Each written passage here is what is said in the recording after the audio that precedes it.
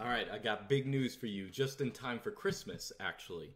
I am now publishing my previously secret business. For the past couple months, I have been reprinting out of print books. This is something that I've always wanted because I'm one of those people, I just cannot, I do not believe in reading things on a screen. I can't psychologically do it. It's not real. Unless you have books physically on your shelf that you can physically leaf through, it means literally nothing. So I have now, actually for the past couple months, I've been doing this just to get all of the kinks at it before I tell everyone on my YouTube channel. But you can go to lindypress.net.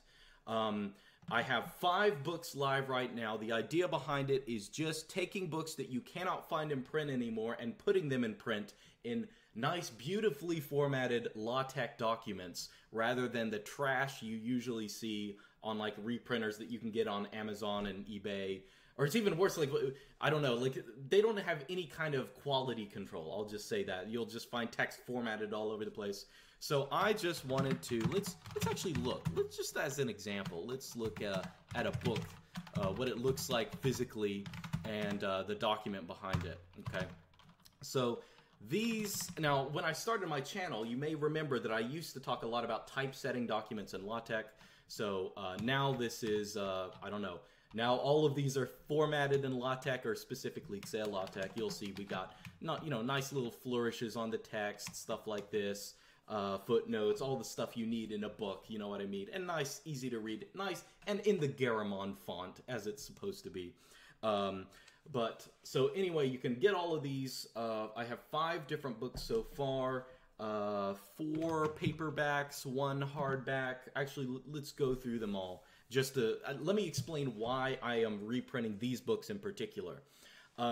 So the first one, actually, well, we'll go back here. So this is Anti-Modernist Papal Encyclicals. This is actually a compilation of several different highly based papal encyclicals. Those are just like letters that popes send out to different people in the church, stuff like that. So we have on liberalism and religious indifferentism back in the 1800s. You have restoration of Christian philosophy, on capital and labor. That is the one that I guess sort of founded the philosophy, or I guess the Catholic social teaching about, I guess, I don't know if it's called that in the encyclical, but nowadays people call it distributism. Okay, it's the idea that, more or less, the economic ideal of society is that family units are maximally financially independent, including, their property and stuff like that, in contrast to both socialism and capitalism, whatever.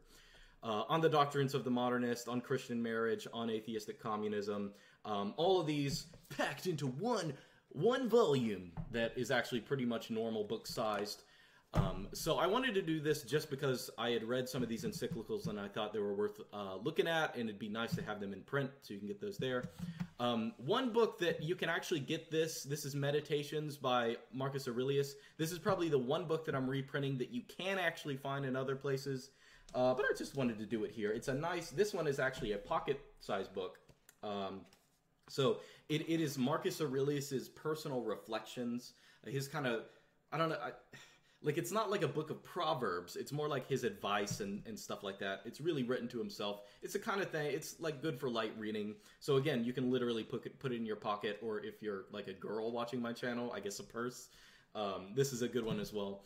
And I will also say the prices you see here, they might be different because they will adjust to where the site will automatically adjust them to wherever it is shipping them to, wherever you are. The site ships globally, not just America, not just Europe, not just Australia, everywhere in the world. I've had orders already in the past 6 months to Africa, South America, like everywhere, okay? If your country is there, it should probably work. The reason I went so long without telling people that I've finished this site is just to make sure the kinks have been hammered out. And I think they have. I actually do not do the shipping. Another company does the shipping for me. But anyway, so those are those two. One little one I have, this is super short, this book by Roger Bacon. Roger Bacon's works are very hard to find. This is very short, okay? But this is just something I wanted to have in print. It's pretty cheap and it's small. And this one is written in Latin, okay? So the other two are in English. These two are in Latin.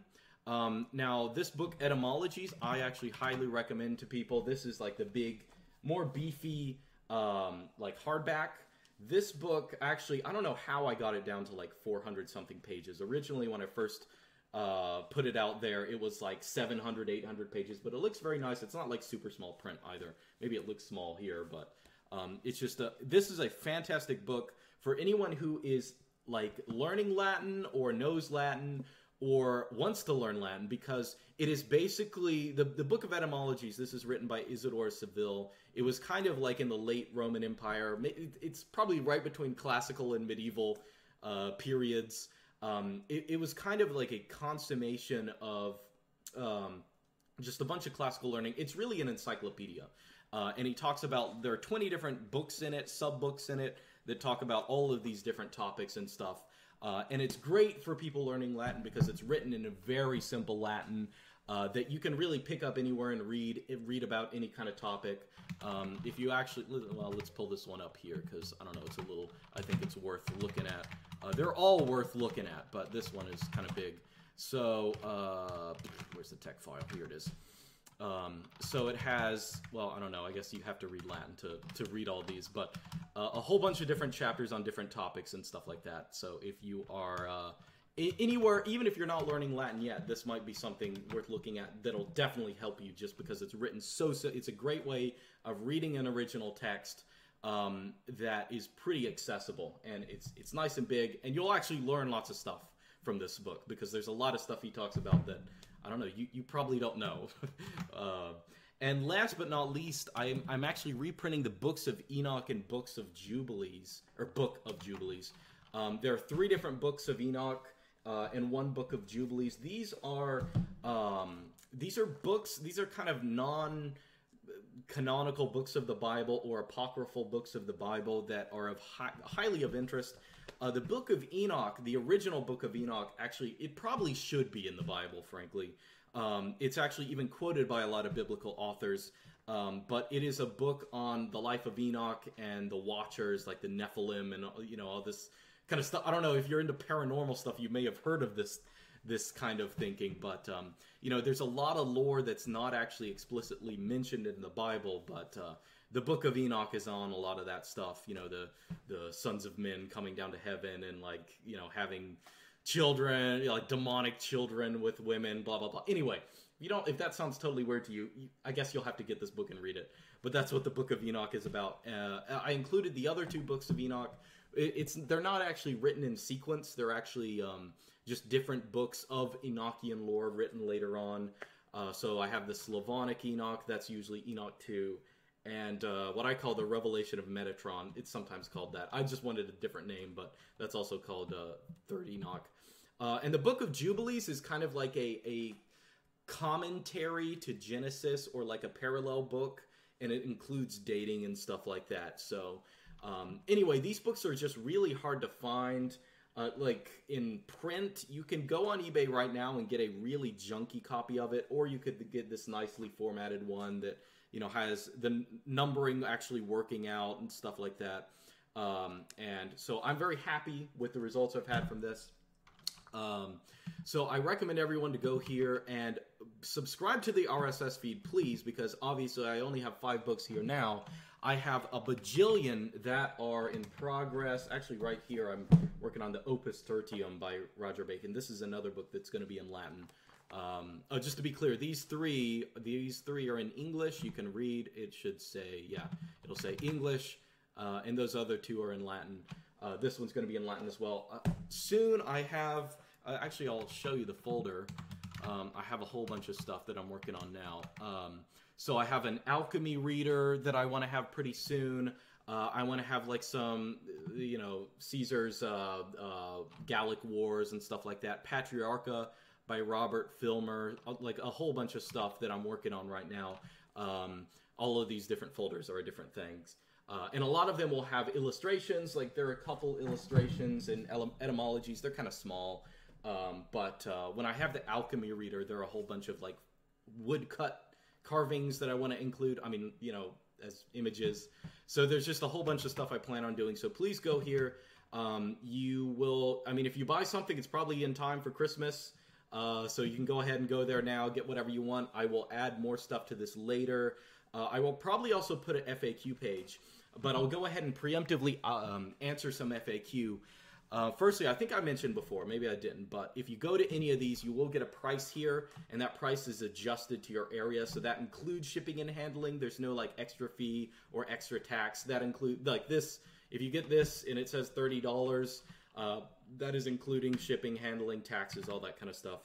Thankfully, I'm using this processor that just does everything automatically for me, and they send them for me as well. So I'm using Lulu as a print-on-demand service. The people who have, I've probably had, in the whole 6 months I've been doing this, I've had hundreds of orders.